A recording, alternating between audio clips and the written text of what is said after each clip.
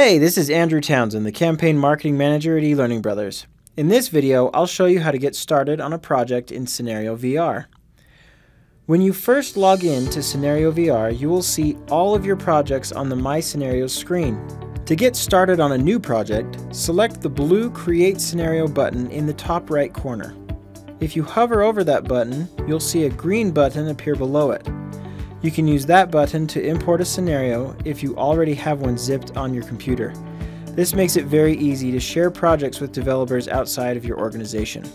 Selecting the Create Scenario button brings up a dialog box. Here you'll upload the 360 image or video you'll be using, as well as name the project, give it a description, and assign a category label. The category label and description are not required, but help when making your scenario searchable in the Public Scenarios section. If you will not be publishing your scenario publicly, you do not need to worry about these options. Once you click Create Scenario, your image or video will be uploaded, and then stretched over the 360 view sphere. Depending on the size of your file, this may take a moment. Now you are in the scenario editor. Here is where you'll build out the virtual reality course. On the left side is your scenes list. You can add more scenes by selecting the blue plus icon and then uploading a 360 video or image. To the right of your scenes list is the menu for scenario settings and publish options. There are several publish and assignment options to help you streamline the publishing process. You can also manage any variables you wish to include in your course here. In the top right corner is the Help icon, the Add Object button, and the Edit and Preview toggle switch.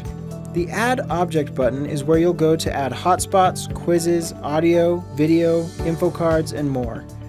The Edit and Preview toggle switch allows you to view a live preview of your course at any time to see how the viewer will experience your scenario. Across the bottom of your editor is a play timeline. This is used when using a 360 video to manage triggers that are time-based. Once you have a few objects in your scenario, you can see them listed on the left side beneath the scene they are in. You can select objects either in this list or directly in the scenario. Double-clicking on an object will bring up the editor for that object. Right-clicking on an object will bring up additional options such as copy, paste, or layer ordering. On info cards, a single click will bring up a floating text toolbar that can be used to manage font, size, card style, and other styling options.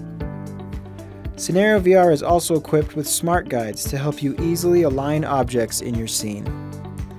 With that information, you're equipped to begin building immersive scenarios in CenarioVR. Give it a try and let us know how it goes in the eLearning Brothers Rockstars community, and if you have questions, don't hesitate to reach out.